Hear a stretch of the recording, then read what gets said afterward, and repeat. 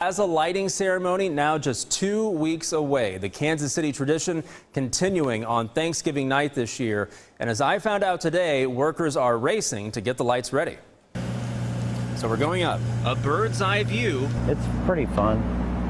I mean, when else do you get to do this? Of a Kansas City tradition, the hanging of the plaza lights. So how are the lights actually stuck to the building?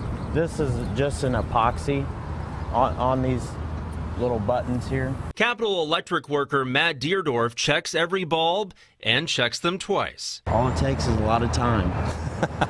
Making sure every bulb will light on Thanksgiving night. So you can test them during the day and nobody knows. Yep, pretty much.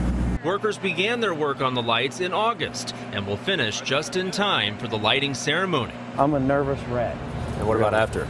After, when they come on, I'm pretty happy. The 280,000 bulbs that make up the plaza lights would stretch 80 miles from end to end.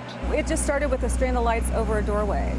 So it's just, we've come a long way. Now in its 86th year, the KCP&L Plaza Light Ceremony attracts thousands of spectators. It's one of those free events that the families can do. It's become a great tradition.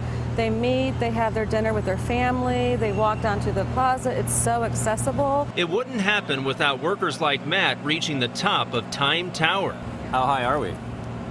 This tower is about 110 feet. To make sure every light is ready before time runs out. Voila. You just do that a bunch of times. Thousands of times, to be sure. Plaza officials assure us the pending sale of the plaza will not have an impact on this year's ceremony. You can watch the plaza lighting ceremony live right here on your 41 Action News station on Thanksgiving night. Well, typically